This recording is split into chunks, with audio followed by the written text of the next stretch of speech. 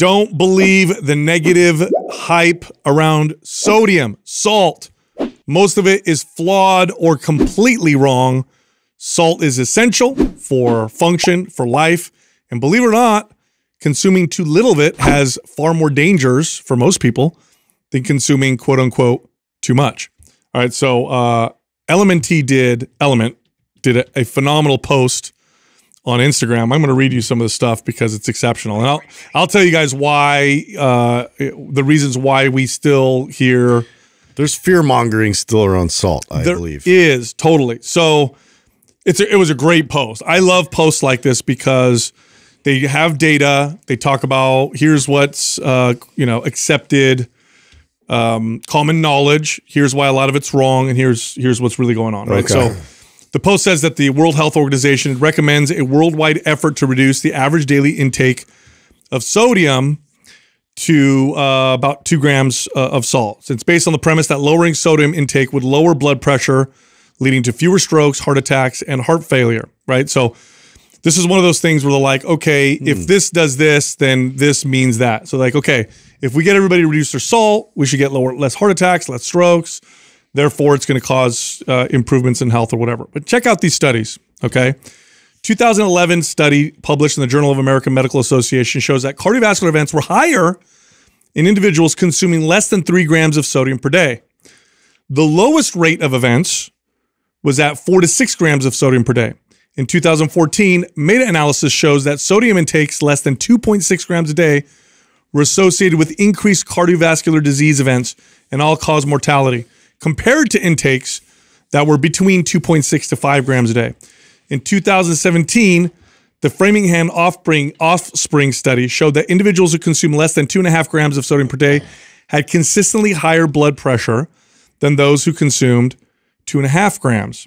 So why the conflicting information? Why do they keep recommending, lower sodium? Because the amount of people that eat a high processed diet that have tons of sodium. Because if you compare, I remember seeing this a long time ago. I saw like this chart of like one fast food meal compared to like salting your whole food. So if you made your food and you salted every single meal like for like a week, and it's this comparison. Yeah, it was like the one fast food meal was more sodium than salting every meal you ate on Whole Foods like for a week. Yeah, what's likely is that this is a correlation that they're trying to make a part of, or trying to blame or connect to the cause, right? So if you just look at general data and you look at,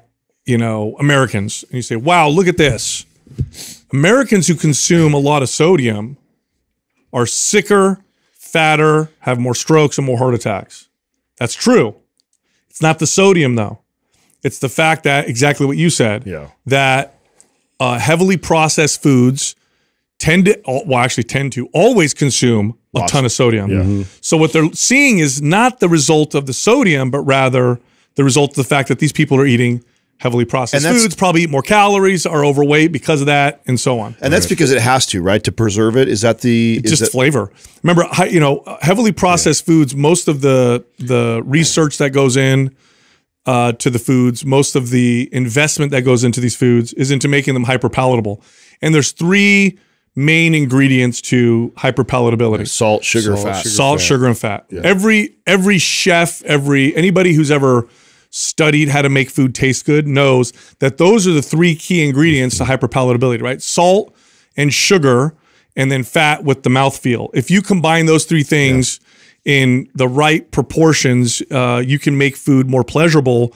And if you have something that, let's say you advertise something as low fat, well, we've removed one of the things that improves palatability. So what we're going to do to offset that is increase the sugar and the sodium, for example, or use all 3. It's funny to taste like specific I kind of judge this based on cookies. Like, so I went to Crumble and was like, what? Wow. How is this like so much tastier? And it's loaded with butter. Like you come to find out the amount of calories and like how dense it is. It's hard to eat like a whole cookie. No, a whole cookie's a lot. Bro, they're not even Like cookies. a quarter of one they're of like those cookies. cakes. It is. It's like it's a really dense cake, but I mean it's delicious. But again, they just ramp up like one factor, like the fat, like to the nth degree. Did you look up? I was curious actually. The last time I had one of those, I was like, man, I wonder what the calorie intake. It's I don't even want to look it's it up. horrific. I mean, you're like one, Bro, they're cookie, like this one big. cookie's only like this. You Like might this say big. like it's 1,000. I would guess 1,000 Yeah. calories. It's got to be. And the frosting on them, on some of them, is like that thick. Right. It's like another cookie. On Yeah, I top had of like it. a few bites, and it's just one of those things that's on the way up to Truckee, and the kids really wanted it, and it's like, oh my god, dude, I couldn't believe like the level like they've gotten with cookies. Oh, Am I a bad person for looking into like starting one of those franchises? I did. I looked all into like start one? Yeah, I looked. I mean, they're exploding, bro. Everywhere. You're just hedging, is what you're doing. Like, I'm trying to get everybody healthy, but just in case they don't, I'm still gonna get rich. What did that say, Doug? Oh wow, each cookie is Oh, it's less than I thought. about Around 500 to 600 bro, but it's one cookie, 500 to 600 calories. It's a meal. I And mean, also, each and cookie's also a meal. allowed to be 20% off. Wow. Oh, that's true. That's true. Yeah, That's true. and that's what people are. Okay, what's 20% of 630? Oh, it could be another 100. It could be another 100. It's over 60 700 calories, like 750 or something. Yeah, Like that. that's a big ass difference. Yeah, That's crazy. But yeah, back to the sodium. This is terrible because now look, there are specific segments of the population, and you'll know this if this is you, right? Where you have health issues, you work with a doctor or kidney specialist. Like, we got to reduce your sodium. That's okay. But like everybody else, if you're overweight, high blood pressure, you're not healthy or whatever, you get leaner. Well, Like trying to cut sodium is that's not necessarily what the problem is. And then even worse, here's the worst part of it is, forget the population of people who are really sick, because really sick people are not the same as otherwise healthy people in terms of how their bodies react to foods and certain things. If you're otherwise healthy, and especially if you're fit and healthy, especially if you exercise and you're healthy, here you are health conscious, and you hear this news about salt. And you're like, you know what? I'm a health conscious person. I watch what I eat. I like to work out. So I should probably eat a low sodium diet. No, low sodium, when you're active and fit and healthy, is actually not just not going to help you. It's going to make you sicker and worse. It's going to increase your risk of things like cardiovascular issues and also just poor performance. So sodium is one of the cheapest, most effective ways that an athlete can improve their performance, especially people who don't eat heavily processed foods. what if you eat a moderately processed diet, but still manage calories low? So let's say let's say my maintenance is 3,000 calories, and I eat out at least once, maybe twice a day, but I still manage to land around 2,500 or 2,800 calories. Do you think I'm getting enough sodium from that just because I'm eating out twice a day, or because I'm low calorie, I could still afford to even intake even more salt? Yeah, you're probably yes, but of course that's a different conversation, right? The challenge then becomes how hard are you making it on yourself to maintain the right amount of calories? Because when you're eating heavily processed foods, it makes it a lot harder. It's just a lot more challenging because they're engineered to make you overeat. But, athletes should probably consume, definitely not the 2 grams or whatever they were recommending, probably closer to 3 to 4. If you sweat a lot, maybe even more. Oh yeah, the electrolyte balance off. Like it's interesting. There's a lot of the paleo diet was something that a lot of athletes were doing at the time, and noticing CrossFit. Yeah, that they just were not getting the kind of output in the type of performance that was optimal, and they didn't even really realize it was like their salt intake, because they're such natural whole food driven, which is like what most like health conscious people are trying to do. But again, when they go to exert, all this energy, and their balance is way off. They're not retaining that intracellular fluid, and they're not like utilizing that optimal salt intake. It really affects your output. And keep in mind too, you balance out salt with magnesium and potassium. These are the other electrolytes. There's just pure sodium. Then you can get like Himalayan pink salt or other types of salt that are more balanced with their minerals versus like the pure white, salt that you get. That's just sodium. There's nothing else in it. So, natural salts are better. And then if you want to supplement with electrolytes, you want something that's like Element has all that stuff. I mean, by the way, again, I just read you the stats. The World Health Organization says 2 grams or less. I have 2 grams of sodium before breakfast. Okay. I have 1 packet of Element before and during my workout, and then another one by the back half of my workout and after. So I'm already hitting 2 grams before even eating breakfast. Is that a gram in each one? There's a gram. There's a gram in each one. There's a gram in each packet.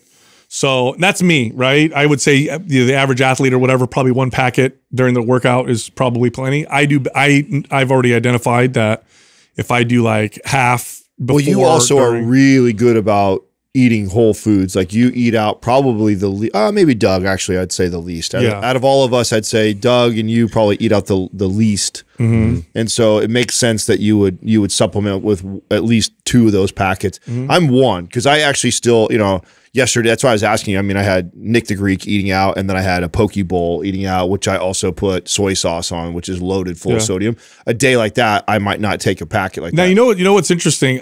We say processed foods. There's still a hierarchy, I would say, with those.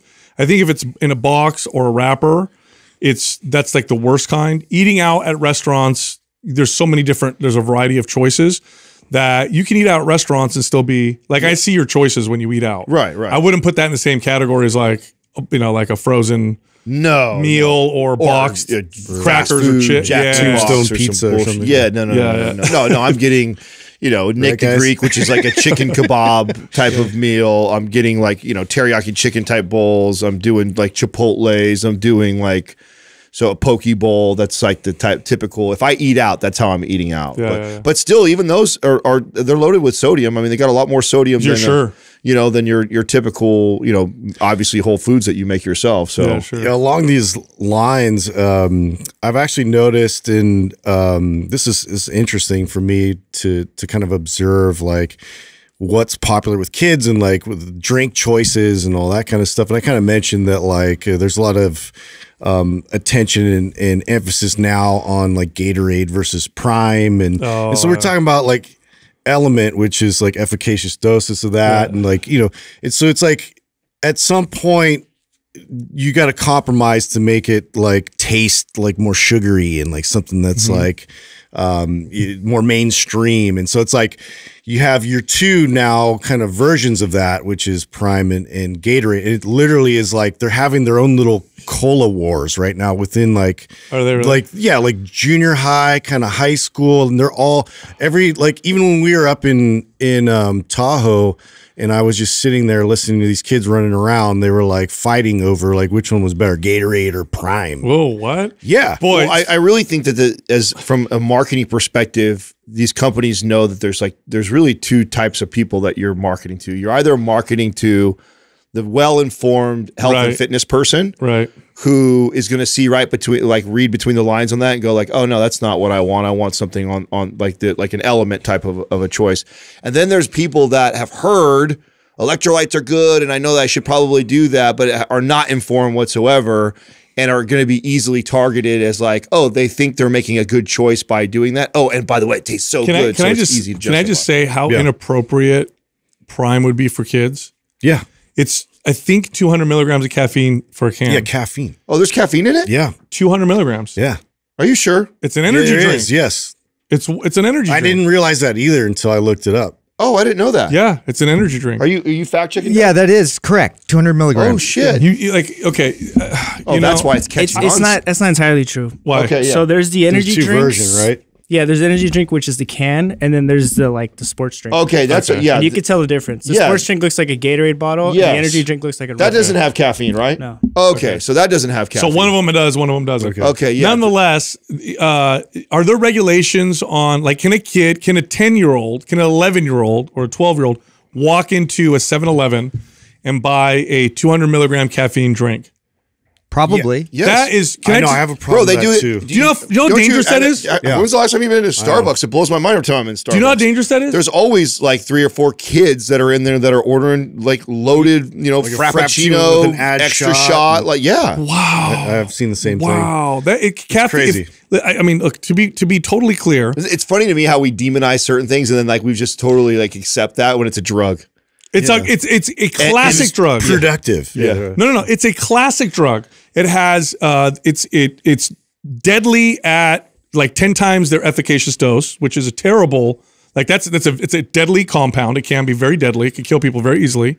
It's addictive. It has all the classic addictive properties of drugs. You develop a tolerance, and then you have terrible withdrawal when you go off. To be clear, if caffeine were discovered today, it would not be legal. They would make it an illegal drug, 100% across the board. But for some reason, a kid can go buy. That's crazy. Yeah, that blows my mind. They could do that. Yeah. Wow. Yeah, Hey, then again, they prescribe them freaking meth too. So Yeah, exactly. I know that's what Adderall is. some- Right? that's exactly what Adderall is. So Ritalin. that is so crazy to me. All right, today's workout program giveaway, MAPS Strong. Here's how you can win. Leave a comment below this video, the first 24 hours that we drop it. And if you win, we'll let you know in the comment section. By the way, you also have to subscribe to this channel and turn on notifications. You got to do all that. Also, we have a huge sale this month. MAPS Anabolic, the original MAPS program, 50% off. And then MAPS Split, one of our most advanced bodybuilder style workout programs, also 50% off. If you're interested in one or both of them, just click on the link at the top of the description below. All right, here comes the show. Anyway, more studies on fitness. There's like some. This is kind of cool, right? There's some little bit of controversy in the muscle building world around studies that are coming out showing that loading a muscle in the stretch position builds more muscle than in other positions. I hate studies. Well, like first, let's start here. Let's start here, and then we'll move to. I know exactly where we're gonna go, Adam, because then people go too far with it. Yeah. But let's start here. Loading a muscle in a stretch position. So exactly like we did in MAPS Anabolic Advanced, where at the end of your workouts and the failure weeks, you're holding a stretch like a fly, you know, in the bottom position at the end of the chest workout, or stretching the lats, you know, for time and adding the back workout and so on. Okay. Doing so builds 3 times more muscle, 3 times more muscle than loading other positions of the muscle, which is true. So that's true. So that's really cool. Cool science. Now, here's where people went too far. Now you've got these fitness people who are saying you should just train your muscles in the stretch position, avoid exercises that squeeze the muscle or work in the mid-range. Yeah, this isn't replacing, you know, these other beneficial ways of training. It's just another thing to consider. It's not only that, but it's a thing that I think I've said on this damn show 100 times. It's like, okay, right now it is the most effective thing, or 3 times when in a controlled study of 6 to 12 weeks. But do that every single workout for a year and avoid all the other stuff.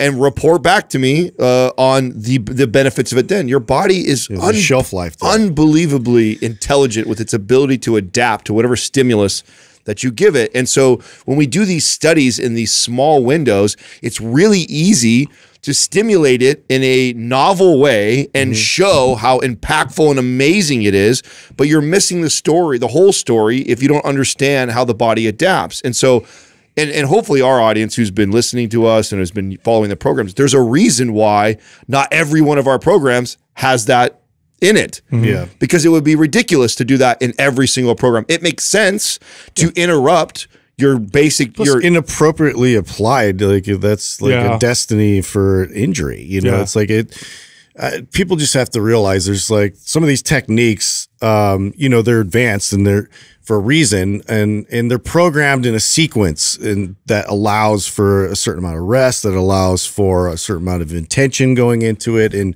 so that's the thing. It's like, there's a lot of different things you can do to the body to get to stimulate, you know, a muscle signal. Yeah, look, in head-to-head comparisons, there are rep ranges that build more muscle. There are specific set and volume ranges that build more muscle.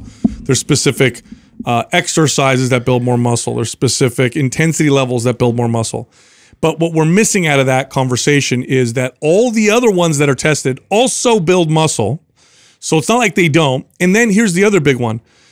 The body adapts, exactly what you guys are saying. And so if you only do one all the time, even if it's the best in a head-to-head, eventually it becomes the worst. That's right. Because it stops working for your body. So, and then, by the way, the worst one ends up being the best because it's so novel. Right, right. Yeah. So then the formula changes completely. So and now Brett Contreras is going off on this right now, right? Because people are coming after him, coming after his signature exercise, the hip thrust, because it's not in a stretch, right? And everybody's like, oh, see, shorten range of motion, and it's focused more on the contracted. Even though it's already been proven to build muscle. Yeah. So everybody's like, oh, see, squats are better for glute growth because you could stretch them at the bottom. Hip thrusts are a waste of time. And hey, I'll tell you what, that's true. I still think that's true.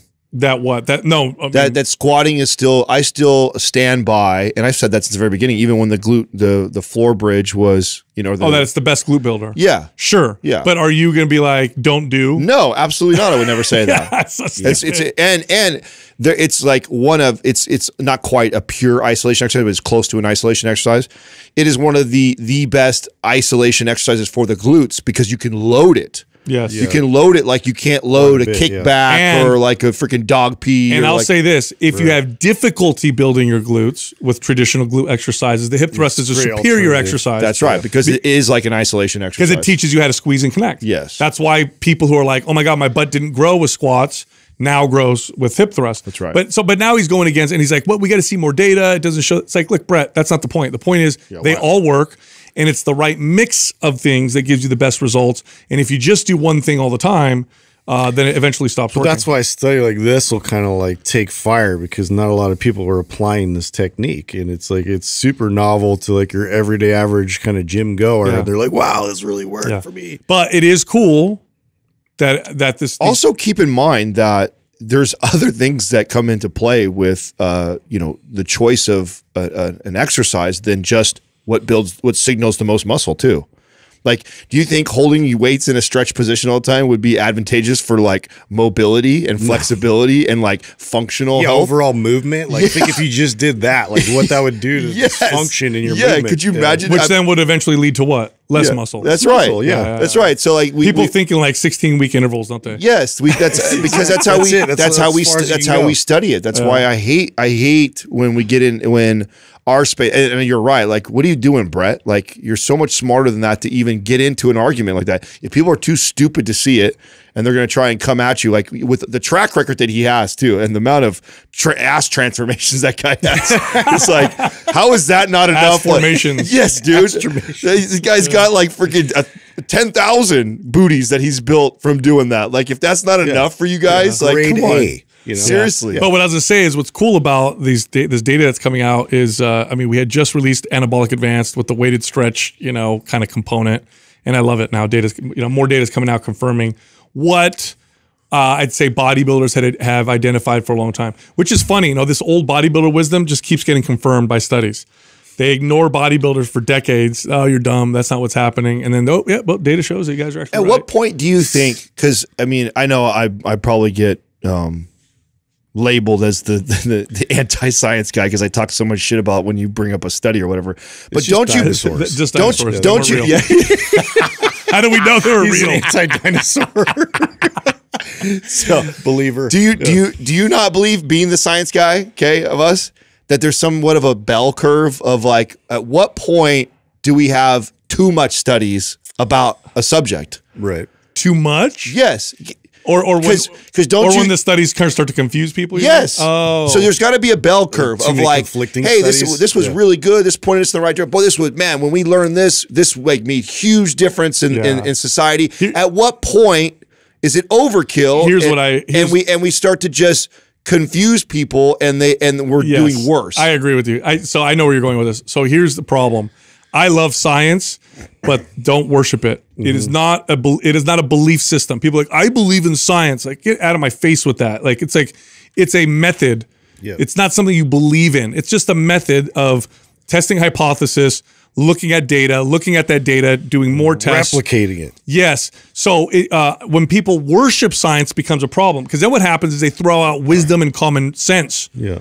So they'll be like, I know when my kids are on social media and their devices all day long, they act like little shits and they're disconnected. But I just read a study that said there's no harm. Yeah. It's like, okay, come on, bro. It's like really not doing anything. Yeah, throw like there's common sense, there's wisdom, and there's science. You got to use all of it.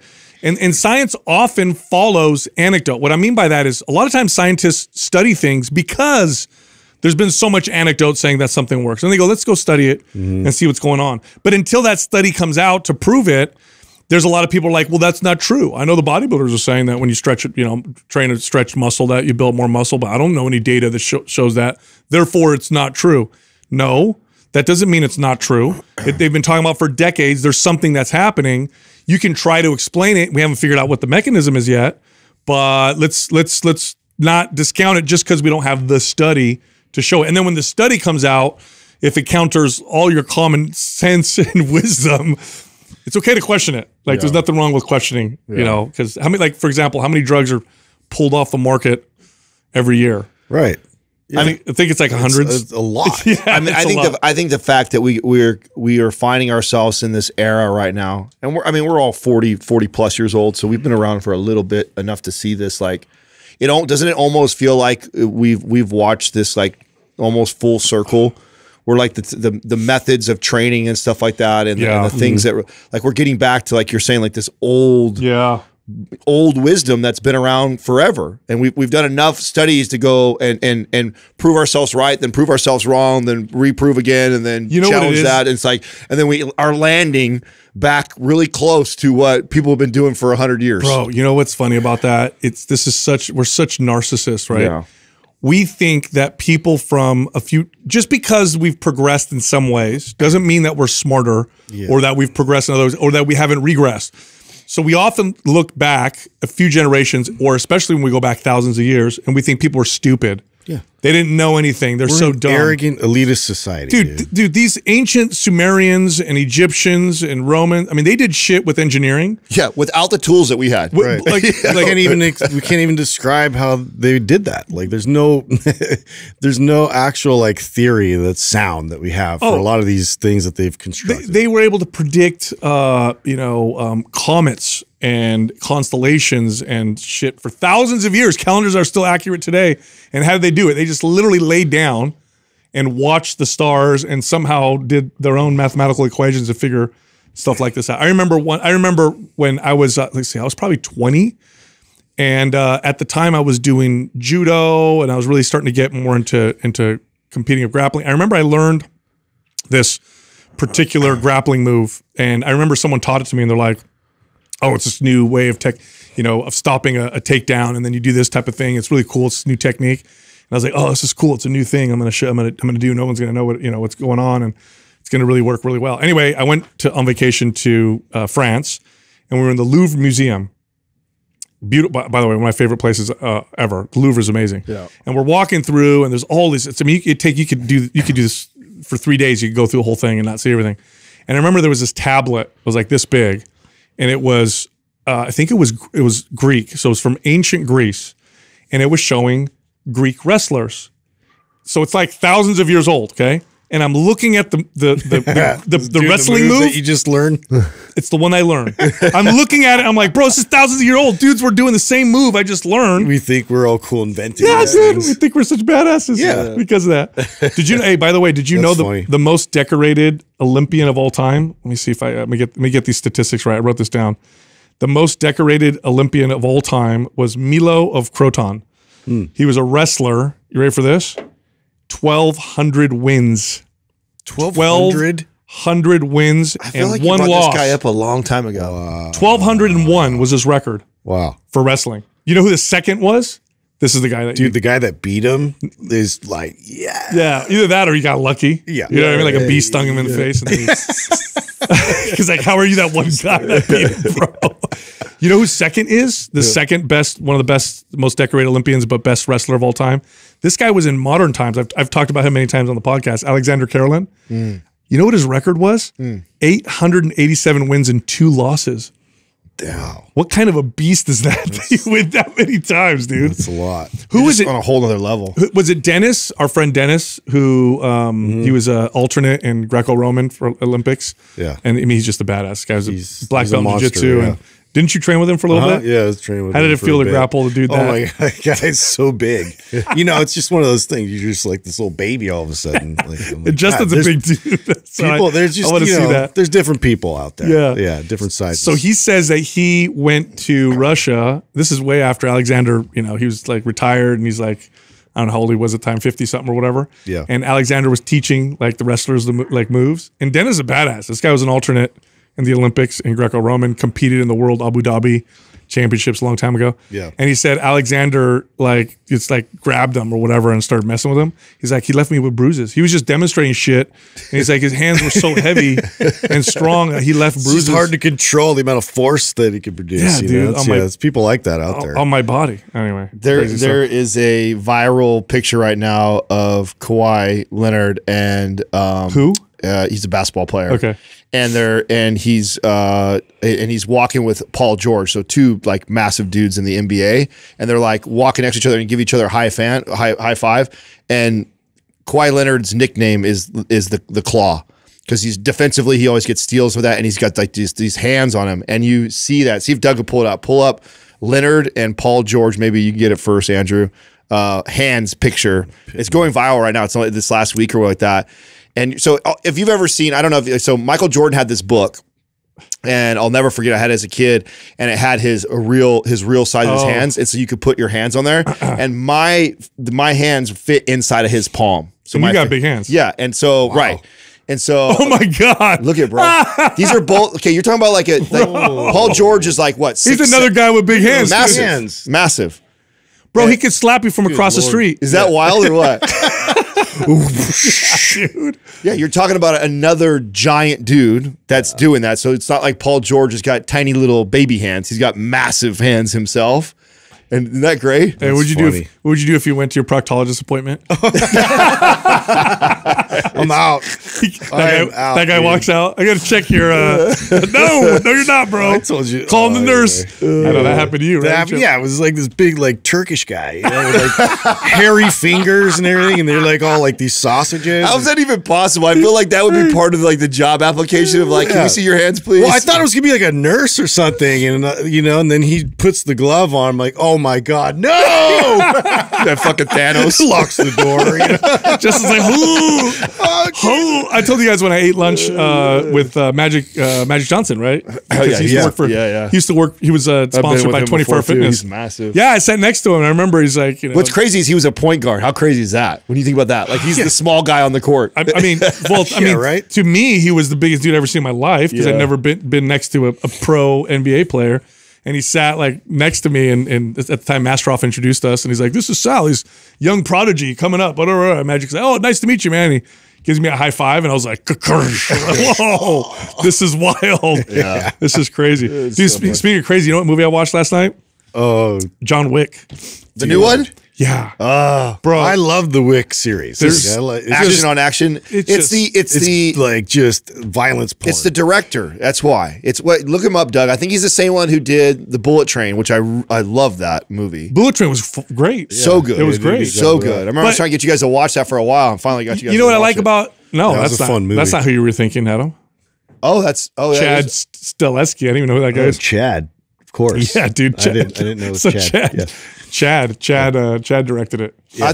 I could have sworn that it was the same director that did that. No. Well, so it lived up to all the action. Here's the first one. Here's what I like about it is that they don't pretend. It's not like they're making the movie like we got to put a good plot. This has to make sense. They're it's like an afterthought. Yeah. None of this is going to make sense. Nobody cares about the plot. 50 million people are going to shoot at him. Nobody's going to hit him. Right. He'll never get tired. At one point, there's a scene where John Wick, he's at the top of like a building. It's like the third story. He runs through the window. Yeah. So he falls out of a building, crashes on a car, hits the ground, right? Gets up. He's like, he gets up. He's like, and he starts, my ribs hurt. Yeah, and he starts running, and you can hear the guys, because it's a bunch of dudes watching it. Everybody starts laughing in the theater, like,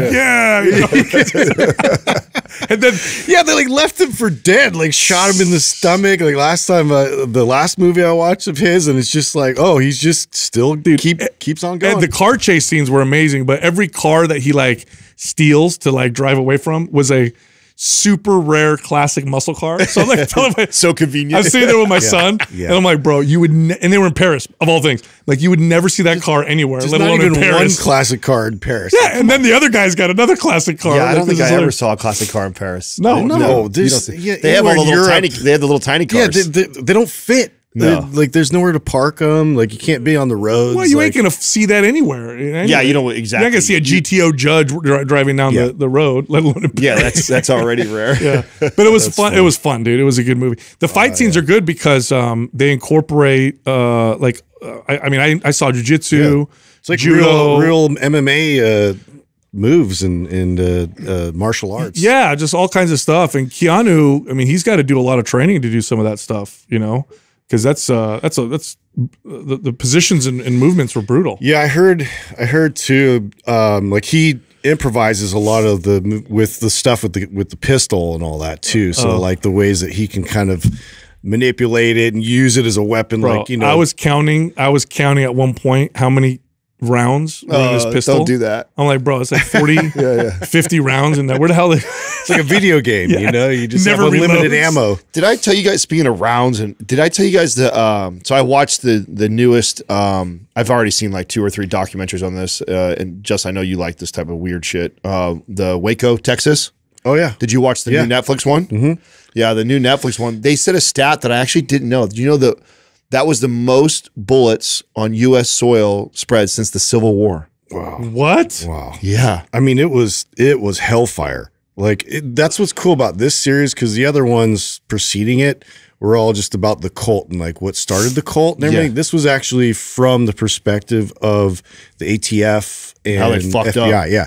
One of the biggest, I mean, that's like biggest black eyes on the For sure. Yep. I mean, And you see how that all sort of unraveled and the lack of communication between negotiators and then also the aggressive unit that's in there trying to take them out Did they because use a they had tank at killed one point? agents. Bro, this. Yeah. They brought in like the craziest tanks because they had a 50 cal. They had 50 cal. And so they brought in a tank that actually could. So they originally had other tanks that a 50 cal would penetrate. Then they brought like the craziest tank that we have. that's messed Because up. it didn't matter if they were wearing body armor or anything. Like, Yeah. they had the kind of weaponry to. And then in pierce right through a everything. building that had probably 50 plus kids, they were driving it through the walls. Oh, And then shooting gas It was bombs. in there. horrific. Oh, it was. I didn't know that stat though. I thought Yeah, that was that's crazy crazy. to think that was the most bullets ever spilled on U.S. soil since the Civil War. wow, I didn't know that. Yeah, isn't that crazy? That's wild. So in a situation like that, how do you handle something like? I mean, they obviously went in with force, and that turned out bad. They ended up Yeah. killing a bunch of innocent children. Right. How do you handle a situation? well, they like had that? somebody. They had an inside person. They did. Yeah. So they had an one inside agent that was in the cult. Yeah, they had an agent in the cult, and so I don't know. Wait till the main dude is grocery shopping or leaves the compound one day, and then get him. Yeah. But to go in when you know that there's that many women and children and stuff in there, like that. Apparently, the plan initially was to catch him with the element surprise, but that totally like backfired because they were actually going towards the compound and Got lost. Got lost. Talked to a mailman that was like en route. Turns out the mail person was part of the cult, like, or at least tied in with like Oh, so he told people in this, and warned them ahead of time. You know, completely like uprooted their entire plan of surprise. So they didn't have that on their side, And they now knew they're that, in this though. debacle. So they knew the element of surprise was gone, and they still proceeded. And like half the guys were saying, like we shouldn't We go. shouldn't go because now we don't have any. They have all the advantage now. Yeah. Wow. And yet they still. Do you went- guys remember those? Oh, this is a while ago. I don't know if we'll be able to find this. I don't know if it was a farmer. There's a couple farmers where the government wanted to go in, move in on the land, and the farmer and a bunch of other people stood there with their guns and said, no, you need to have a warrant or whatever. And it was a standoff. This happened like, I want to say within the last 10 years. Yeah, it's the Bundy There it is. standoff. What was the whole deal with that? What was the whole deal with that, remember that one. Doug? Does anybody know? Yeah, so the BLM suspends the roundup of trespassing cattle. Protesters disperse. Incident diffuse. I'm just reading headlines here. So that was a situation where the That's government 2014, by where the the way. government was like, we're doing this, and they're like, no, you're not, and it turned into a standoff. And I think incidents like Waco made the government now say hesitant. Yes. Yeah. And so they say, okay, what are we going to do? We're going to go in here and kill everybody? Approach it, yeah. Much so I have the details here. So it was a 21-year legal dispute in which the United States Bureau of Land Management obtained court orders directing Bundy to pay over $1 million in withheld grazing fees for Bundy's use of the land. And from that point forward, I have to get the rest of the article here. And then he said, suck it. Yeah, he said suck. He said suck it. He had friends that said suck it, and they all got together. I guess. They were okay. But I think Waco really, if Waco hadn't happened, then something like that could have turned deadly. But I think they were like, what are we gonna do? Yeah, because that's they're all standing their ground with their their right to bear arms or whatever. I don't know, man. Yeah, wow. So I've seen a couple of docs on it, but like Justin said, this was the first time I had seen that perspective and that type of footage. So it's just a little three-part series or whatever. I thought it was really interesting. Wow. But it was that stat that really blew my mind. I had no idea that it was like that crazy. That's just was full-on war they waged with those people. Yeah. And they just killed everybody, right? Yeah, almost everybody. Well, everyone ended up dying because it got lit on fire. So there's still to this day. Like, they're saying that they lit it on fire. It wasn't us. They did it themselves. Yes, that's the controversy. Mm-hmm. Yeah, there's like controversy on still about it whether they lit themselves on fire, because the way the building caught fire was it started in like 4 or 5 different locations, and one they have a report of like one of the snipers that was from ATF that was, or not ATF, but one of the other groups that's over there supporting ATF. That said, oh wow, he thought they were burning him out because the way the fire was going, it didn't make sense. It was burning in the opposite direction of the wind was blowing. Yeah. So somebody started those fires intentionally. It didn't like accidentally happen. Oh, wow. Oh dude, it's so frustrating too, because like you see opportunities where they probably would have like been able to resolve it a few times with like the negotiator.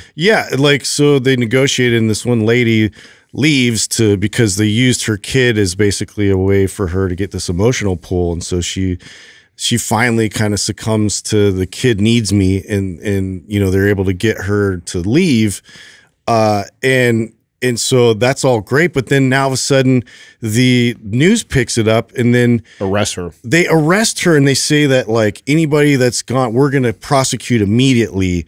Like, what a fucking stupidest idea I've ever heard. Yeah. Like, that's the message you're going to send these people that you're trying to get out. And even if you do it, you don't let it be seen on television. Makes you wonder, right? And then it was a weird. One of the snipers had Koresh literally in his crosshairs, and he had this like dilemma. He's like, I can take him out right now, and he's looking at him, and they're looking at each other, and he's like, I could end this right now, and it still haunts him today. That he thinks he could have saved like all those people if he just shot him. Wow. Yeah. Imagine, but he didn't have the authority to do it, and he's just sitting there like, I could end this. Have you guys ever heard the story of I want to say it was a Soviet, I think he was a sub captain, I want to say, who prevented thermonuclear war between the Soviet Union and the US. This story, yeah. That's on. There's a documentary about that. I have seen that before. Yeah, he was ordered to launch. They had false reports that the U.S. had launched nukes, and they told him to launch his nukes, and he didn't. And thank God he didn't. Had he done it, we would have picked up a launch. We would have launched ours, and it would have been just dust. Just obliteration. But he literally went against his orders. He said, no, I'm not going to. And I don't remember what the reason was, but he prevented nuclear war. Wow. Completely going out. I don't know if Doug can find it. Did you find it, Doug? I did. His name was Vasily Alexandrovich Arkhipov. There's a doc on it, isn't there? Yeah. It was a Soviet naval officer who prevented the Soviet nuclear torpedo launch during the Cuban Missile Crisis. Oh, wow. He did. They see him. Nobody knows who he is. This guy should get like an award. His whole family should get awards. Oh, he did get an award. He did? Yeah, he got an award called the Future of Life Prize. Wow. Yeah. That's cool. The saving of millions of people's lives. Good for him. Dude, Justin, I want to tell you, so I went down the rabbit hole the other day. I totally thought of you. I didn't realize Conspiracy theory or aliens? Which one is it? Wow, you hit the nail on the head. Or both? No, it's well, it's so I like that. Like now, I'm this guy, right? I'm the tinfoil hat guy. No, this is cool. Yeah, I didn't realize how many ancient reports in ancient societies and cultures spanning the globe, how many of them described UFOs and similar descriptions. Yeah. You know, a ring of fire in the sky, a golden disc, wheels in the sky, spinning wheel in the sky, beings, different beings. There were reports of these giants, and these are all ancient reports that are, you know, thousands of years old across the world. Fiery serpents. Yeah. How crazy. You have to see the one that I put him on, the Unsolved Mysteries one, because I thought that was wild. What happened? Well, they had like, what was it, 50-something people? At least. Like 50-something people. This is an Indian reserve. Yeah, on this massive Indian reserve. And like within I can't remember the period of time. It was a very short period of time. 50 random people all come in that they saw this UFO. That's crazy. Yeah, and they even had footage of it, which was cool. It had like, it almost looked like tentacles that were dropping off little spaceships like behind this mountain. It was trippy. It was really trippy. Like they had like some weird footage of that, and even some like Bigfoot type sightings and all that. So that was a fun one because it had like incorporated like all Bigfoot these and myths. UFOs? Yeah, exactly. It like incorporated all of it together. I kept pressing him like, you got to watch this, bro. This is like right up your alley. I love all that, and then I try and like ground myself back a little bit too, and like, okay, so what's sort of like science? What's their explanation for phenomenon sometimes and all this? And that's where I'd like start looking up things like phenomena like ball lightning. Yeah, that's real, isn't that? It's real. It's real, and so is like St. Elmo's fire. If you guys have ever heard of that. No, I just knew that was a movie in the 80s. Yeah, so I didn't know what the it hell had it a is. great song behind it. Yeah. St. Elmo's fire. Woo! I've been waiting to sing that. Yeah, so the ball lightning thing, it's a trip because I think it does happen in storms, and it lasts like a ball longer. of lightning, right? That like flies through the air. It lasts a lot longer than like the normal lightning strike. So it turns it. It's like a sphere, and they've seen like phenomenon where it's floating, you know, around like this orb that's just glowing. And two, I guess like glass conducts it even further, and they've noticed like it's actually even come through windows. Yes, in people's houses. Well, no, it's not even. It's not even a conspiracy theory or a paranormal thing. This is like a real phenomenon. Yeah, they're saying no, this is a real thing. Ball lightning. Well, and that's the thing too. So now you start thinking like, how many times have people reported like orb, like glowing objects, and like how many times has that been misreported as like a UFO? So I start thinking about the St. Elmo's fire one. Yeah, what is that? Weird. It's like plasma. So it's like this is some kind of static electromagnetic like energy that it like points of objects like glow. And so like they've noticed this on like towers, like power what do you call those, like the structures where lighthouse? No, no, like power lines, like power line towers, like so on tips of it, like it'll glow. Oh, there it is. There was a picture right there, Doug. That pulled it up right there. The purple one in the top left. Yeah. Oh, interesting. Yeah. So it's really weird, and I guess it's not like it doesn't like heat up, and it's not like damaging, but it does like interrupt a bit of the. Why do they call it St. Elmo's fire? Frequency. Was this described a long time ago? Oh, because I guess it happens. I guess they noticed it. Ships. What'd you say? Sesame Street. Sesame Street. That's where they first. That's where they I like fire. Oh, it's fun. Yeah, A is for apple. I hate Elmo. Yeah. So I guess like sailors would notice it, and it became good luck if they saw it like in the sky. And so St. Elmo's was associated some saint. Were you into this shit when you were a kid?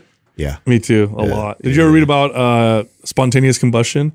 Yeah. Have you ever seen the pictures of it? Yeah. Of like there was. Do you believe it, or is it like one of those things where you're just like? There was one picture I saw where there was literally, it was like a whole room was untouched, and there was a chair, and the guy's shoes were still there, but everything else was charred, but Just the room was ash. untouched. Yeah. And I think his wife was there, and she's like, he just caught fire, and literally just. like that's so hard to believe for me, but I've seen pictures too, like you said, but I mean, of course, how are you going to ever catch it on film? Hey, what would you do if you saw that? Like you're hanging out with your friends and your friend just catches fire. Oh man, that was really spicy. Yeah. Oh shit. He just not Andrew. Yeah. I'd be like, yeah, look, he just blew up. Yeah, look at that. Just the legs are left. The whole room is untouched. It's a charred like skeleton. Dude just caught fire and the legs were left. It's like, what? How did that happen? I've heard some explanations like that they were. Oh, and you know what they all have in common? They were really drunk. Oh, really? Yeah. Like it's really some alcohol combo? That's what I read. I mean, I haven't read this since I was a kid. See, if I saw that, if I'm hanging out, listen, we're all hanging out, right? We're all hanging out, having a good time, creating a new maps program. Oh, guys, it's so exciting. Boom, Doug just explodes in flame, and then there's just dust there. I'd be like, what did he do? Yeah, God, yeah, real mad. That's what I would think too. Who did he piss off? That's exactly what I would think. You kind of have to. That was weird. I don't know. I miss Doug, but he must have done something to deserve it, I guess. I don't know what happened. So. If that's your fate, you know. It's like, I don't know. Yeah, there was a series of books when I was a kid in the library that it was like unsolved mysteries books. There was like 10 of them. And each one was on a specific topic. It was like the Mothman. Yeah. It was Loch Ness Monster, Bigfoot, spontaneous combustion. And I must have rented those books out of. I at least read each of them 10 times. Yeah. At least 10 times. Same. What are those? What's the what's that called where the symbols are left in like the cornfields and stuff? Crop circles. Crop circles, yeah. And I think one of the unsolved mysteries got into like the theory behind those. Is it like the sound? There was a guy that admitted to doing a lot of them. Really? Yeah, there's been some hoaxes that have been exposed. So you want to go out with like yeah, so it's like a rope, and then they have like a plank, and then they press it down. So here's my favorite part of that. So before that dude came out and said that this is how I've been doing it, all the conspiracy theorists were like, "This is impossible. How can anybody do this? Impossible. This doesn't work. Like this, there's no way. How can they make perfect circles or whatever?" And this dude literally had a piece of rope and a plank of wood, and he would just step on the and just a rope, and then he scaled it out, and it's so impossible. And he would just create circles and shit with this rope. I didn't know that came out. Yeah, but some of them are so geometrically like complex and stuff that people are still like, okay, well, yeah. There's ones that like super high up. It's like, and they're massive, and they like are perfect. Well, my favorite is the response to. So remember that gold disc that we sent out there that had like a very specific message. Oh, in the 1970 something. Yeah. So there was like a sort of a mirrored version of that as a crop circle that like had basically like their response. Yeah, and so. The other part is too, like people want to see like Alien, and that's so bad that like you'll see people out there like reading any kind of like electromagnetic kind of like signal or something, to try and like associate it with some crop circles. Never UFO. They never impressed me. What impressed me are ancient things that are put in the ground that you can't see unless you're in an airplane. And they've been around for thousands of years. That's what I'm talking about. Yeah, like the something lines. Nazca lines. Yeah. That one. Isn't there one with a big naked dude and his with his wang hanging out? There's like an old this, I'm like, wow, some 13-year-old ancient dude. Yeah, the Peru thought this would be hilarious. Those ones right there. Yeah, they look like you would land a plane on them, or they look like a bird. The spider. That's a famous one. And the one man that's like on the mountain that looks like an alien. One of the gray aliens. It has this like big head, big eyes. Yeah, look at that. Like, how did they do that? Because you can't see them unless you're in space. But then that's interesting that it lasted this long too, right? It's like because of the dirt. As you uncover the dirt, it's like this clay or whatever that like is a different color. But like, there was people like activists that went down there and like ruined one of them. They had to end up like roping these off because dumbasses like will go down and like ruin ancient things like that. Idiots. That pisses me off. Speaking of ancient stuff, did you guys know Bluetooth? You know Bluetooth, obviously, the technology. Yeah. Did you guys know the symbol of Bluetooth? I just learned this today. Oh, the Norse god? The Norse runes. Oh. Yeah, it's like I thought it was based off of Norse god. No, it's like there's like a what is that? So there's a Viking. I wrote it down. There's a Viking that's well known. And they called him Bluetooth. Yes. Why? His name was a Viking king, Harold Gormson. It's so funny that Justin knew this. Of course you did. Yeah. You just know a lot of random shit, I got bro. another part to this. Do you know that you have a mind for podcasting? Like, how useless It's so would all that be, right? Listen, I fill in all the gaps of random. Yeah, so Sal would just be talking to himself. Exactly. I just be over here, huh? Huh? I can make stuff up, though. I can make things up and Adam will believe me, though. Yeah, you're right. He would have no idea. Through the power of suggestion. Yeah. Justin can fact check me. No, Sal actually was a Norse. So anyway, God forbid Sal learns like hypnotism. He was a Viking king. He reigned over 1,000 years ago. He was well known for unifying factions of Denmark and Norway. So in other words, Bluetooth brings together technology, and they think his name was Bluetooth for one of two reasons. Either one, he liked eating blueberries, or two, he had a dead tooth. Okay. Blue. Here's a fun fact. His friends gave him that nickname. Yeah, he had a dead tooth. Hey, it's Bluetooth. Hey, old Bluetooth over. Stinky Bluetooth. Yeah. Well, another fun fact to Bluetooth and Wi-Fi. You know who invented that? What? This lady that was like this beautiful actress from Hollywood. Really? Yeah. I forget her name, but she was beautiful though. That was the only thing. But like you're like, oh, I don't know, it's some dorky scientist guy. No, it was like this actress. Oh, I did know this. Yeah, this brilliant lady who just came up with the concept of Bluetooth and Wi-Fi and being able to kind of like what's her harness name? the signal. Hedy Lamarr. Yeah. You know who that is, Doug? Oh, yeah. Back in the day. She was quite Why'd you say it like that? She's gorgeous, though. It's like, wow. You had a poster, too? Yeah. Gave that away. Cool. Doug, is that burned in your memory, Doug? She invented Wi-Fi? Yeah, and Bluetooth, yeah. Both, huh? She was a beautiful woman, wasn't she? Gorgeous. Oh. You like that? That was pretty cool. You like that classic look. Yeah, I feel like I missed my era, dude. I feel like wait a second. She died in 2000. So when did she come up with Wi-Fi? Yeah, thank you. Lamar was mother of Wi-Fi. Yeah. There's Hall of Fame for development. So some of the technology she came up with was way before, but they built upon her stuff and then made Wi-Fi. Right. Yeah. So you like that style, huh, Justin? Yeah. So when you and Courtney role play and stuff, does she do that? Does she put on little Marilyn Monroe? Yeah. Maybe. I've definitely he bought her like polka dot dresses. Yeah, he likes the what's that called? The Suicide Girl? No, 50s. Yeah. It's like the poodle skirt kind of. Yes, like, what is that called? What's that? Yeah, I don't know the genre for. Yeah, the genre eras. I'm definitely I'll lean on sort of the greaser kind of look when we're going out. But yeah, I used to like try and convince her to do more of that, where they do kind of the beehive. Really? Hairdo, wow. Yeah, for girls, and so then, that's like, your the red era. Lipstick. Your era is 40s, 50s. Yeah, for you. What's your era, Adam? Let me guess. You're 80s, bro. No. Yeah, you are 80s, early 90s. Big hair. I like the 20s and 30s, dude. I like really, mobster like pinstripe suits and the. No, I'm talking about for women, guys. Oh, for just well, even the girls in that era. Really? Yeah. They wore the flat. They had the short hair and the flat dresses. Yeah, I like that classic. I do like that classic look. Both men and women that era. I just think. You think that's the most attractive? Is what I'm saying. Well, I mean, Jesus. That's what I'm asking. Today, the girls, they're like pretty much nude. So yeah, but there's nothing. That's pretty damn attractive. Nothing. Use your imagination, Adam. Let's just like take the bodies using my imagination today, and I like a classy look. I like old school stuff like that. 20s, 30s. Like, I'm a 70s for sure. 70s? Yeah, I love it. That's hippie. Like, no, thank you, dude. Like Farrah Fawcett, or you know what I mean? Daisy Duke, like the. You like the crazy flowy hair? Maybe, something like that. Yeah. Okay. Yeah, it looks like I'm barefoot. All right. What about you, Doug? You're the one that's lived through all that, so. Yeah. Well, back in the... No. Doug's like 90s, 1890s. Yeah, fantastic. I love like the late 50s, early 60s, the styles. I mean, they had very form-fitting dresses. They dressed well. I kind of wish we would go back to those days in a way. Yeah.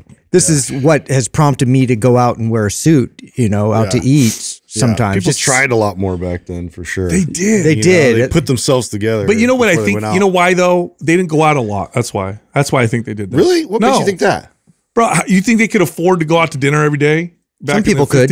Yeah, of course. Of course, Of course they still do. What do you mean, of course? How often did you guys go out to dinner when you were a kid, Doug? Well, we were poor. Okay. Yeah. But most people didn't have a ton of money to go out all the time. It's all relative. It's all relative. Yeah. It depends on who you are. Yeah. Okay. Dinner was only 50 cents back then too. Yeah, but you only made 25 cents an hour. I know, but I mean, it's all relative. I think they still went out just as much and did. In fact, I would argue they probably went out more as far as like the socialization of people back then compared to now. You had to go to plays and movies and dinners and stuff like that. Well, I do know. They didn't have TV. They didn't have streaming internet at home. Well, no, you're right. You're right, because I do know that that live music was a thing all the time. Well, no, you're right, because I know my grandmother when I was a kid, when she'd take me to the grocery store and she'd watch us, and she couldn't believe. She's like, when we were go to anywhere, we used to make sure that we looked presentable. You know, you ever go to the grocery store, you see like slippers, kids walking around in pajamas. Yeah, actual pajamas, like teenage kids in pajamas walking around. I just like going to Walmart and seeing what people wear. That's the worst. It's my favorite. No, I'm with you, Doug. I do. I think that I miss that era of just, and I would go with the 50s too. I like the 50s because that's Bumpy Johnson. That whole movie is around that time too, right? That's the 60s. Yeah, 50s, 60s, even the 60s. I'd say is like that too. Is cool. But yeah, no, we're. I don't know, right? I'm also the guy who wears sweats to work every day. So and I have for we're in fitness, we can do it 2 decades, Yeah, this industry kind of ruined us for that. Yeah, I remember that. But when I go out, I actually I dress more comfortable in here than when I go out. I try and at least spice it up a little bit. Yeah, a little bit like look that. super nice. Yeah, I'm about somewhat nice, presentable. Yeah, I do my hair. You know what I'm saying? That's hilarious. I brush my lips and let my hair down. You know what I'm saying? So. You brush your hair. Okay, done. Yeah. Hey. So I'm gonna take us back to health and fitness a little bit. Have you guys heard of the theory, cannabinoid deficiency syndrome? No. I've mentioned this a long time ago. I don't remember you saying that. So there's a theory that people who tend to suffer from like mild forms of autoimmune type issues, skin issues, people who tend to have gut issues, low levels of kind of chronic inflammation may have a deficiency in endocannabinoids. So endocannabinoids are chemicals that we only identified after we started studying the cannabis plant. That's why they're called cannabinoids. Anandamide is one of them. There's another, I can't remember the other one. But anyway, they have functions in the body that modulate, among other things, modulate the immune system, help modulate inflammation. And for some reason, the theory is that, and this is gaining some steam, that some people just don't produce enough of these. They just don't produce. And so these people would probably benefit the most from supplementing with phytocannabinoids, which are cannabinoids found in plants like the hemp plant. So this may be why some people will supplement with like Ned, for example. It's a company we work with, has full spectrum, right? So it's got all the cannabinoids. Why some people are like, this is a total game changer for me. Everything feels much better. And other people are like, well, I like it, but it's not like, it doesn't change my life completely. They think that some people, this is like, it's like having too low of a hormone or too little of a particular neurotransmitter, that supplementing with these phytocannabinoids helps bring your body back to homeostasis. So there has been reports of people that have felt like it's really, helped repair their gut and issues like that. Oh, no. That's not even just reports. There's data on that. Yeah. Yeah. There's data that cannabinoids can have profound effects on gut inflammation and on gut health. In fact, there's pharmaceutical companies are looking into using cannabinoids as a way to work on stuff like that. Tons of cannabinoid receptors all over the body, but the gut, the brain, the gut, what other organs? The liver, very, very densely packed with these receptors. Yeah, this is interesting. Like we didn't even know anything about the cannabinoids, the receptors, or anything like that until we got into cannabis and allowing that to be studied. That's true. The irony of that, it's also why it gets mocked too, because those receptors are all over your body. Yeah. And if you have something that potentially modulates things like what you're talking about, then it has the potential like too many things. To help so many things. And so I think that's also almost what gives it a bad rap, or people kind of scoff at it. They're like, oh yeah, cannabis, right? It's like the magical helps you with plant. everything, right? And I think that's unfortunate because of that, because it does potentially help so many different things for different people that it gets kind of this like, I don't know. So So to get more, not to go too in the weeds, it's a type of a G protein coupled receptor. G protein coupled receptors sit on the outside of a cell. When you activate them, they tell the cell to do something on the inside. So G protein coupled receptors are the most commonly targeted receptors by pharmaceutical companies. So if you're a pharmaceutical company, you're trying to elicit a response in the body, you want to target these receptors because you know if you do, it'll cause something to happen in the cell. Okay. The cannabinoid receptor is one of the most abundant G protein coupled receptors in the body, if not the most abundant. So along the lines of what you're saying, Adam, when you take something that interacts with this receptor, like NED, use NED, right? Full spectrum hemp oil. Or let's say you go and you actually use cannabis, which has THC in it, which also acts on these things. And then you have people like, it helps my headaches. Oh, but it helps my back pain. Oh, this makes me sleep better. But this one gives me more energy. Helps my joint pain. This helps my gut. And people are like, how can I do all those things? Well, this receptor is so abundant throughout the body. And we know that the cannabinoid receptors act like modulators. So in other words, it's like a dim switch on a light. It can either turn the light up or turn the light down. Your body decides what you need. So when it comes to like immune issues, in some cases, it helps with the immune system. In other cases, it helps bring down the immune system. Overreactive, it kind of brings it can bring it down or bring it up, depending on essentially what your body needs. So that's why people have been, they've been so critical, but the science actually shows like, no, there are broad ranging effects.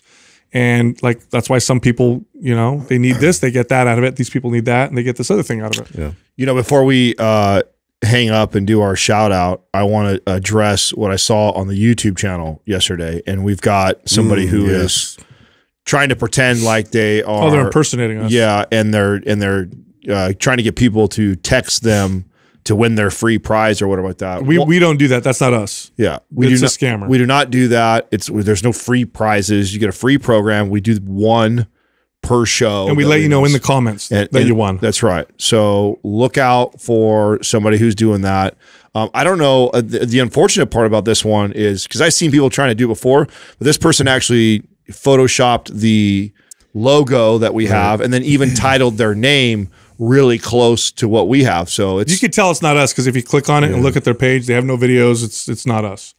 So is that how you could tell? That's right. Did you? Basically, do some you have to researching click on it, Andrew, at all? Yeah, so it's a pretty common thing, especially as YouTube channels grow. We deal with it on like a pretty much a weekly basis at this point, and they can just recreate channels all the time. So if we ever push to WhatsApp, Telegram, that's not us. Yeah. We're always going to reach out to you and tell you where. We're not going to sell you Bitcoin. Yeah. We're never going to have you text us. We're never going to have you. By the way, along those lines, I know we're going long here, Doug, but one of my favorite things in the world ever is videos of people on the phone with scammers, hacking the scammers' computers, showing the scammers that they have control of their computers, and showing them their location. Have you seen these? Oh, yeah, they're on the phone. The guy's like, yes, give me your banking data. And he goes, poetic justice. And then he sends him a picture of the building, because they use satellite imagery of the building, that he's and he takes control of their laptop. And you hear them in the background, oh, fuck, they have us. Oh, everybody out, traffic computer. And he's like, and they're all freaking out and panicking. It's my favorite thing ever. I've never seen that. Oh, it's the greatest thing But I've ever we're seen watching that after we get off. Oh, it's my favorite. All right, do the shout out, because this page. So there's a guy going amazing. viral right now. Probably hundreds of people have sent him to me now. Yeah. And these are great videos. He is a professional power lifter, and he's real kind of a wiry, thin guy. So he doesn't look like, and he wears like a janitorial outfit. Yeah, and he puts like he has beard growing out, and he's a hat on and stuff like that, and he's mopping the floor always, and he always goes around to like the biggest, most jacked dude that's either deadlifting or squatting or rowing or doing some like heavy ass weight, and he will walk over and he'll like pick it up with one hand, or he'll like mop underneath it. Yeah, he'll mop underneath it while he's holding it and does stuff like that. So it's a good page. The dude's super strong. What is it? It's Vladimir something, Doug. What is it? It's Shmondenko. Shmondenko. Spell Vladimir. that out. Vladimir Shmondenko is VLADIMIR SHMONDENKO. Yeah, I've had an experience with this. I remember there was a dude at Gold's once I saw. He looked like he was 160 pounds, lays down on the bench, puts 4 plates on. I'm like, oh, I'm going to have to go help him, and starts repping them. Some people are just crazy strong and not that big. Yeah, this dude is like that for sure. Freak. Hey, look, most children's vitamins are basically candy. They're gummy candy. and you don't even know if they actually have what they say they have in them. Well, not Haya. Haya is not gummy candy.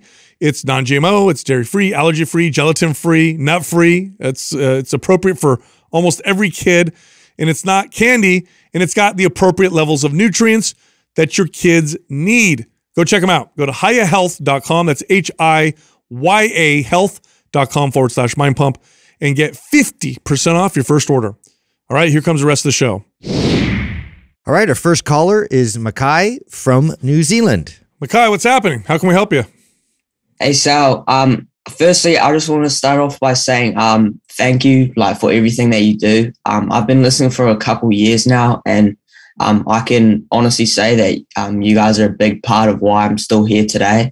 I actually suffered from anorexia a few years ago, and I can just listening to you guys, it actually helped me immensely of just getting to a healthy weight and being discharged from the hospital and everything. So I just wanted to say thank you for that before I ask you my questions. Hell yeah, man. Right on. Hell That's yeah. awesome. So basically my question is, I'm at a crossroads with my training at the moment.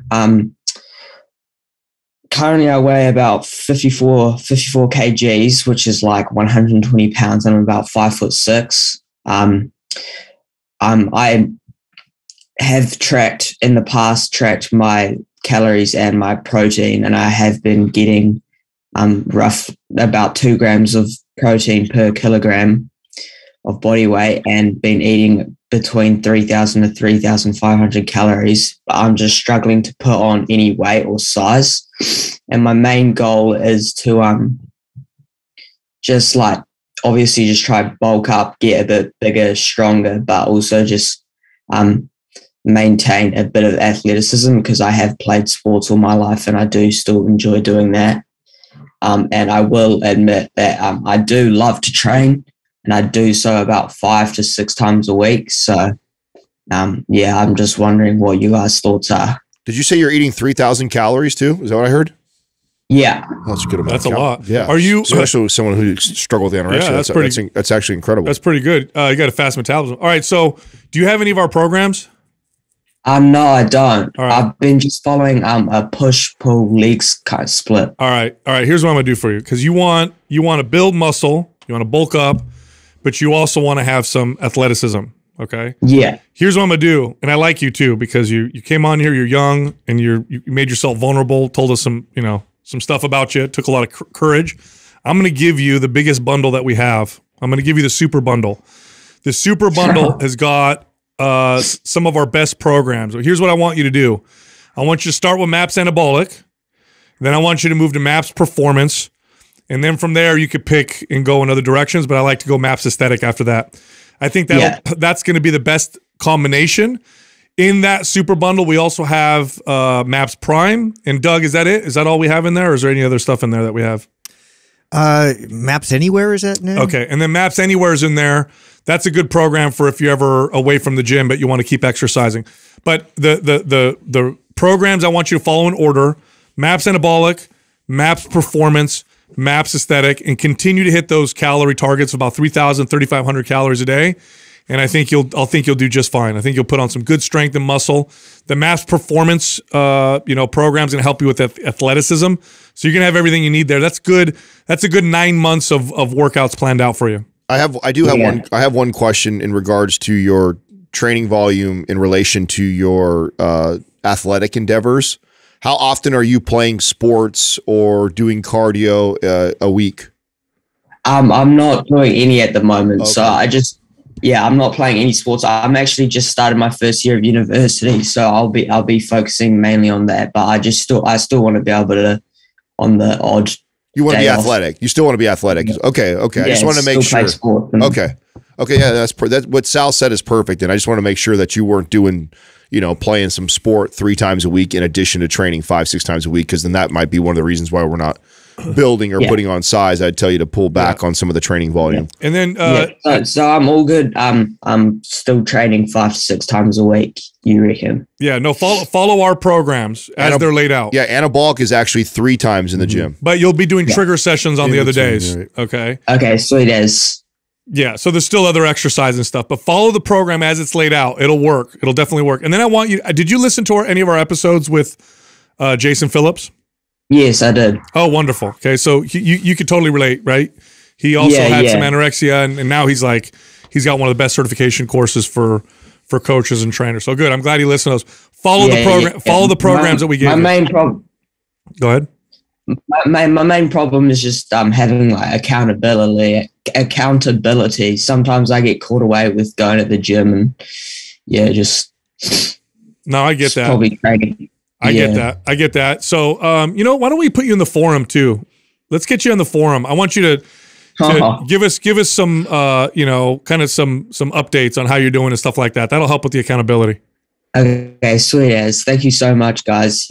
Honestly, I can't tell you how grateful I am. Hey, man, we're grateful for you, and thanks for staying up so late. I know you're over in New Zealand. It must be what time is it over there? Oh no, it's actually only 6 a.m. So yeah, that's not too Thursday bad. Though. Yeah, that's not too bad. All right, man. All right, well, let us know how it goes, okay? Yeah, thank you so much. You got it. Have a good rest of your day, guys. You too. Keep up the good work. Thanks, buddy. Well, we're taking that out of your paycheck. Yeah, I know. I can't help it. I see a kid like that, talking like that. What do you want, kid? Anything you want. Anything you want.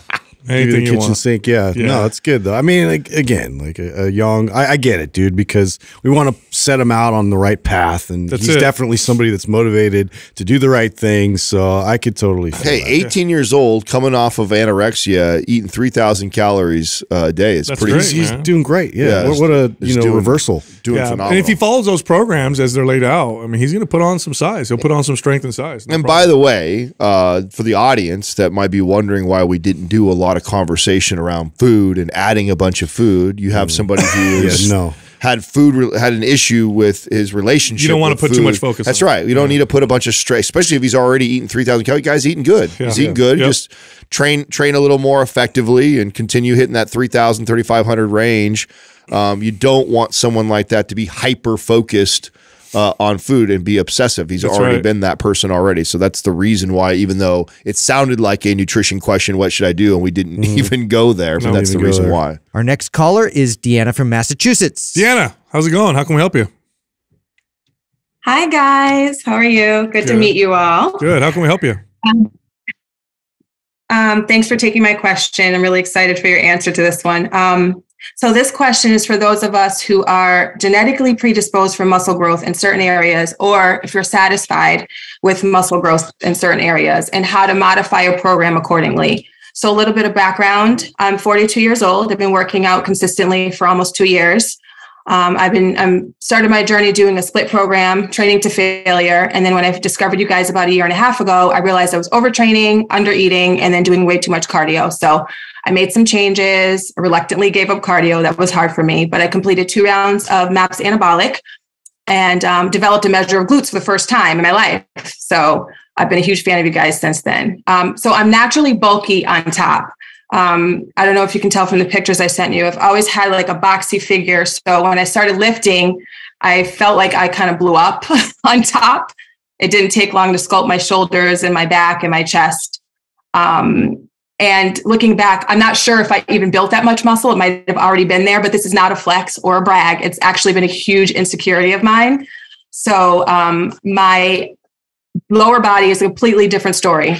I need a lot of work on my quad development, my hamstring, and some side glute development. So I'm currently doing a split program Monday through Friday. And my question, again, for those of us with the natural disposition for muscle growth in one area, how do we modify a program so that we can maintain what we've built in that area, but also get maximum growth in another area? So specifically, how would that look? I would love you guys' perspective on that. Wait. Yeah, hold on a second. We want to change the way you look.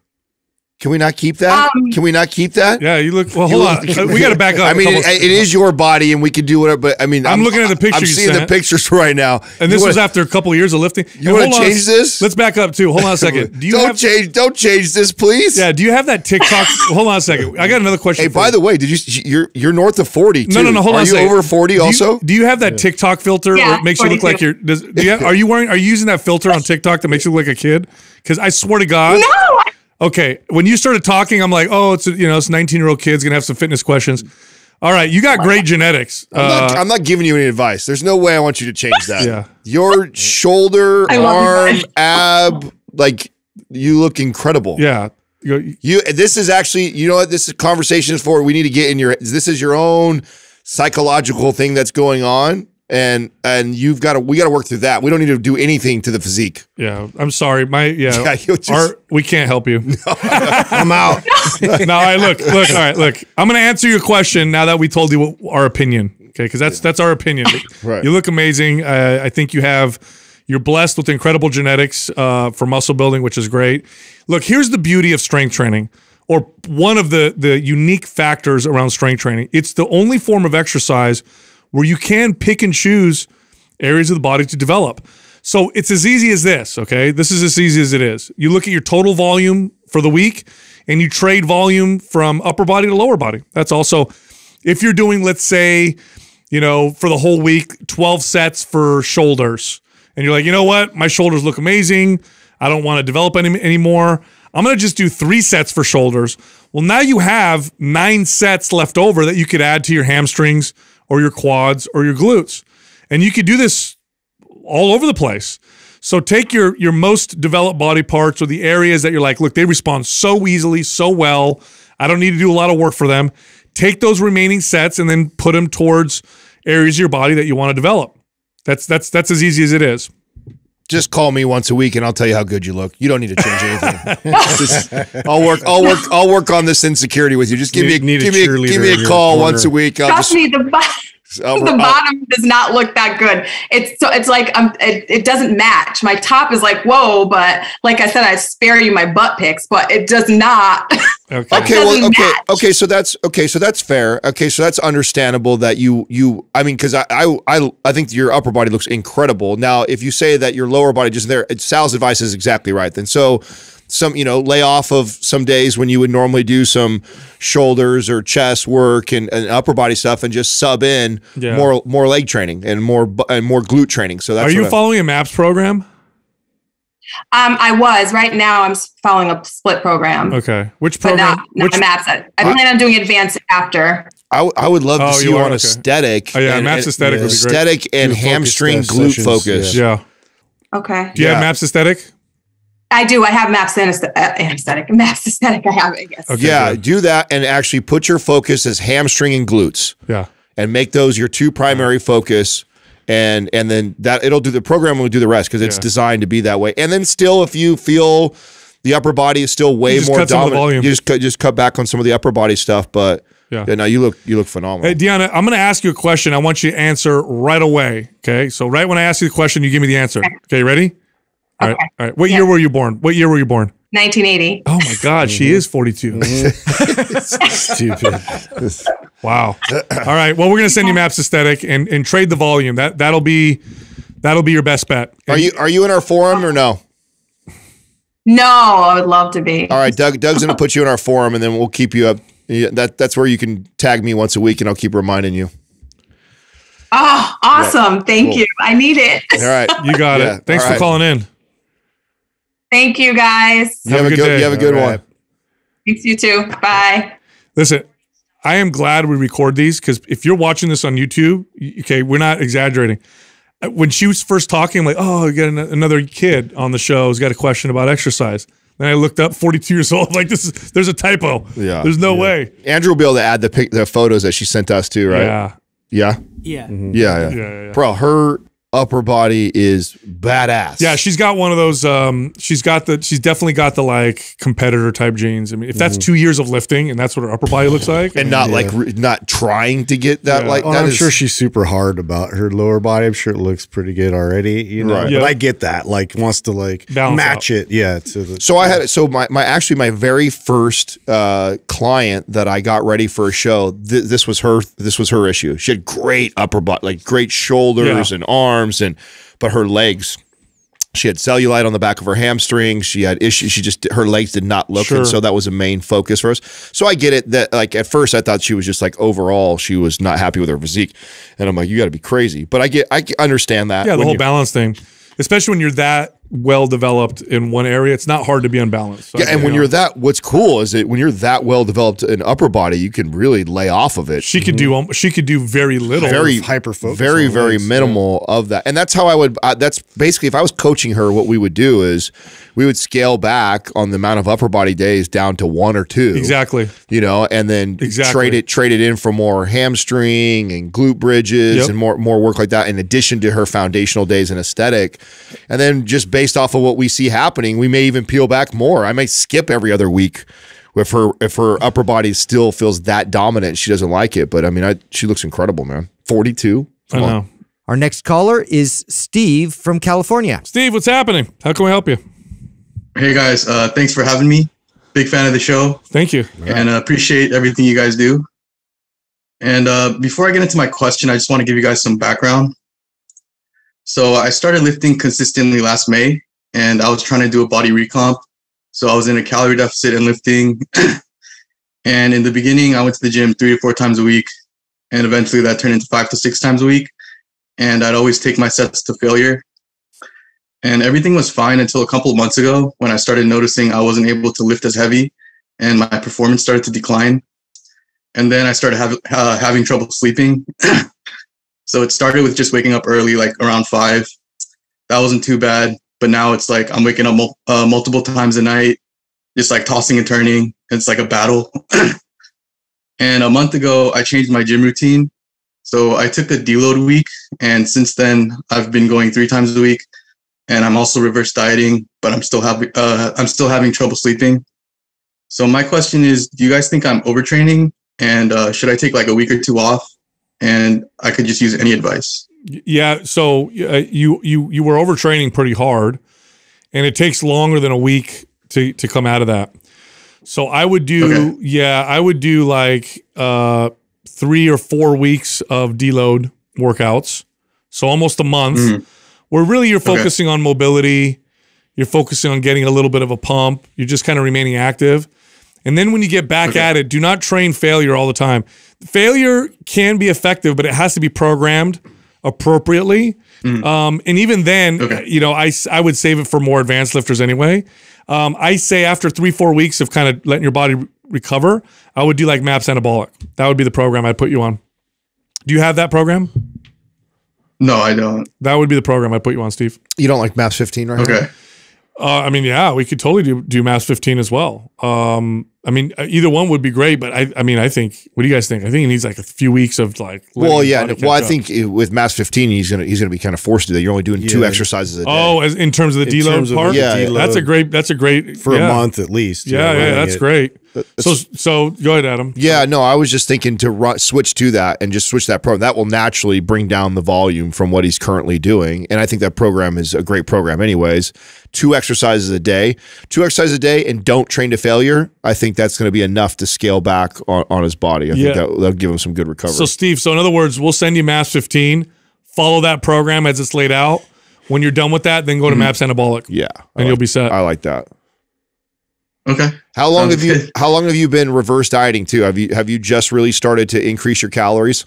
It's been about a month, and the scale is still the same. Oh, that's good. So I'm eating around maintenance right now. But before I was doing like maybe like 2,000, like 2,100 maybe calories. But now I'm like at 26. So it's not too bad. Yeah, no, it's good. Yeah, and you said your sleep is still kind of like iffy. Or is there like what's your last meal during the day? Just I'm curious if that's a factor at all. Yeah, I'm doing like intermittent fasting too. So I break my fast at 11, and then my last meal is around 6.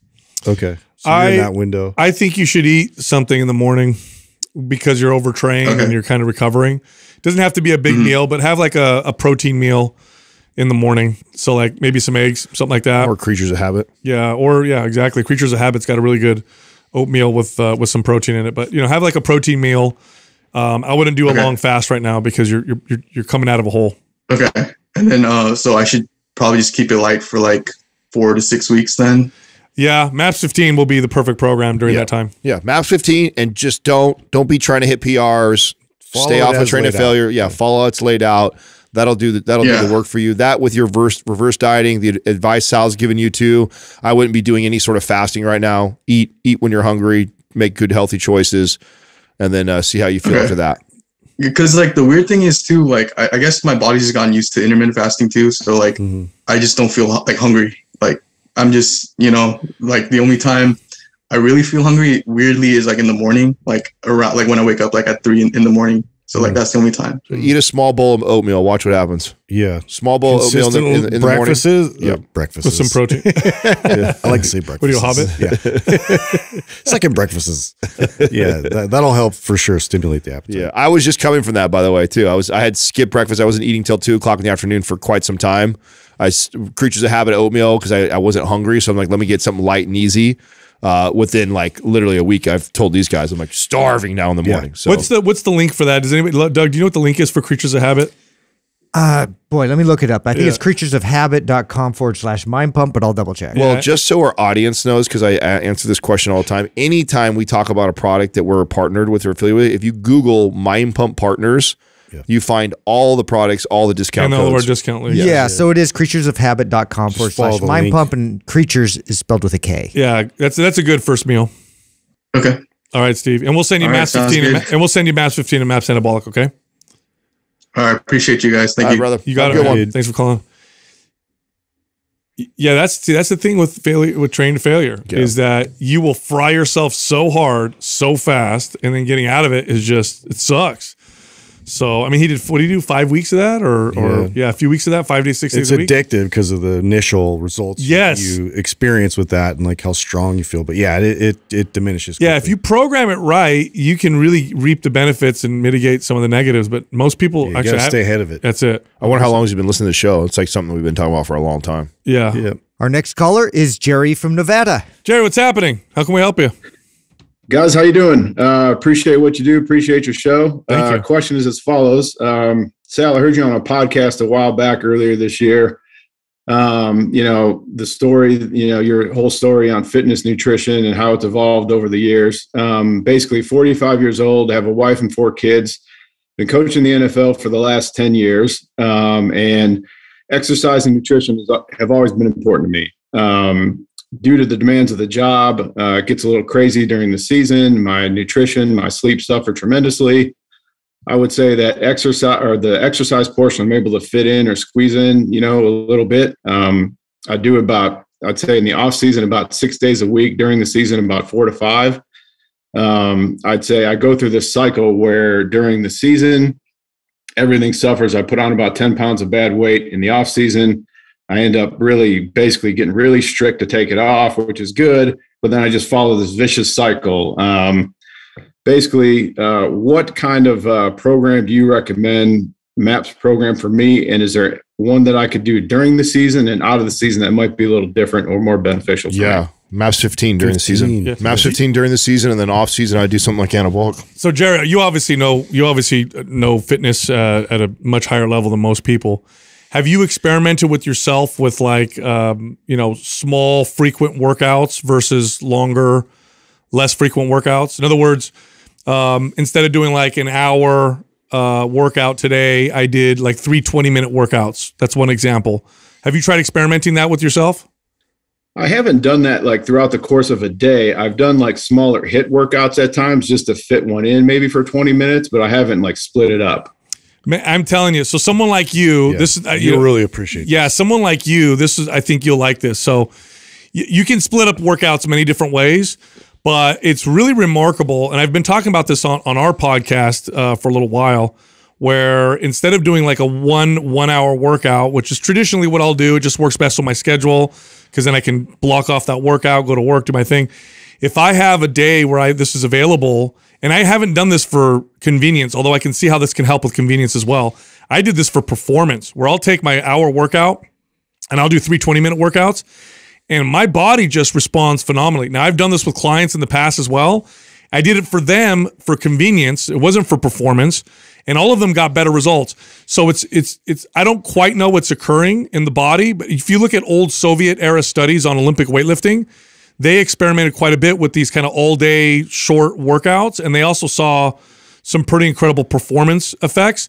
So maybe do something like that where you have like a suspension trainer available or bands or body weight, and you're like, look, I don't have an hour to do my workout, but I know I could do like 3 or 4 10-minute workouts, and they're not hit. It's not like I'm going and like beating the crap out of myself for 10 minutes. So I'm not trying to make up for it with intensity. I'm literally doing like, 3 sets of a strength training exercise rather than doing 10 sets of different exercises and just spreading it out throughout the whole day. And man, it's pretty remarkable. I would love someone like you to do this because of your expertise to get some feedback. If it's feasible to do that, definitely not going to be doing that in the season. He's not going to have the time to do that in the season. In the off season, he could potentially do that. Well, splitting it up during the season. Look at it. Also, these are varieties that he gravitates towards: HIIT, interval, CrossFit, Peloton, P90X. Mm-hmm. Yeah. So I would recommend MAPS 15 as like your staple program during the season. Off season, I would run an anabolic type of program. Well, let me ask you this: would it be easier for you when you're busy to do like instead of 1 45-minute workout, 3 15-minute workouts or 10-minute workouts, or is that does it matter? Is it either? I think that's feasible during the season. Like right now in the off season, we're still busy, but not nearly as busy during the season. So I could do the 45-minute to an hour workout in the morning and all that. During the season, I think it'd probably be something worth trying. Okay. Yeah. Sure. I might be able to get, it might only be 2 15-minute segments, but it's better than none. Yeah. And then MAPS 15 will give you a little bit of a layout for what that would look like. There's 2 versions. One's with the barbell and one's with the suspension trainer. So the barbell version is what we call the advanced version. The suspension trainer one, that's the version that's kind of for everybody. So you can see the layout and kind of see how it works, follow it as laid out, or modify it because you obviously know what you're doing, and kind of follow that format and see how your body responds. But I think it's pretty remarkable how I hit a PR in deadlifts training this way at 44 years old, and I didn't expect that to happen. Doing these kind of micro workouts, it's pretty wild. Sure. I think in the off season that's fine. In season, 4 kids, NFL, travel, stress. I'm not pushing you like that. I'm going to train you. I'm 20 minutes. 20 minutes a day, and that's all you need. Not HIIT, not high intensity, moving like crazy. 2 good barbell movements that's going to pack on muscle, mitigate the stress in season. You got a lot on your plate already, and dial the nutrition in, and go in that direction more so than strength training. That's the hard part. I mean, I would say it starts with the lack of sleep probably, and then that leads to bad nutrition and that, Absolutely.